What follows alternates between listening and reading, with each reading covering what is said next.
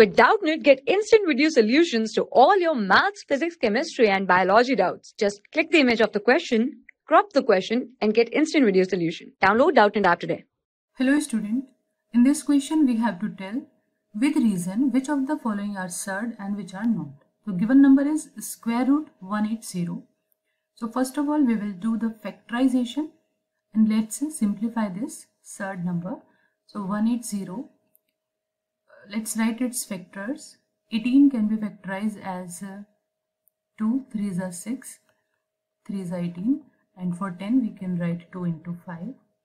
Now observe the numbers which are in pair, like 3 and 3 is in pair and 2 and 2 same digits are here, so we can write it 2 outside the radical sign, 3 also outside the radical sign, and finally 5 is 1 alone, so 5 will remain within the radical sign, so it is 6 root 5.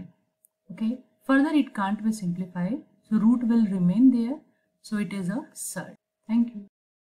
For class 6 to 12, IIT JEE and NEET level. Trusted by more than 5 crore students. Download Doubtnut app today.